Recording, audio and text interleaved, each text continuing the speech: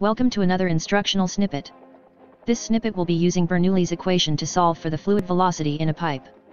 The analysis is simplified but the velocity measuring device is real, known as a Pitot tube.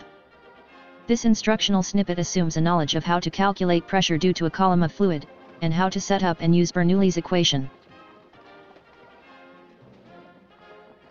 Find the velocity in the pipe with the information provided.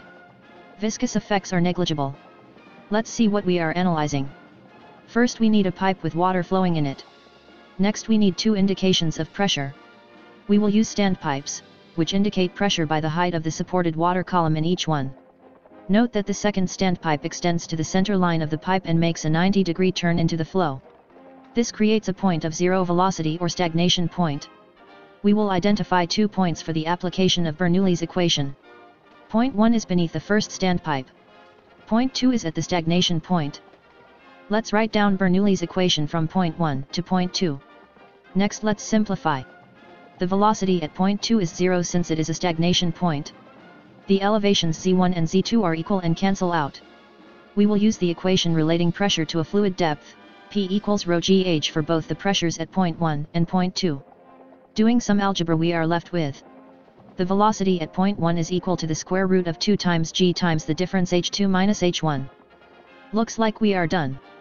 No. We should always do a dimension and or unit check. We should obtain the dimensions of velocity, which are length per time, or L over t. Let's check. The gravitational constant has dimensions of length over time squared. The dimension of the liquid columns, h, is length. The square root of length squared over time squared is indeed length over time.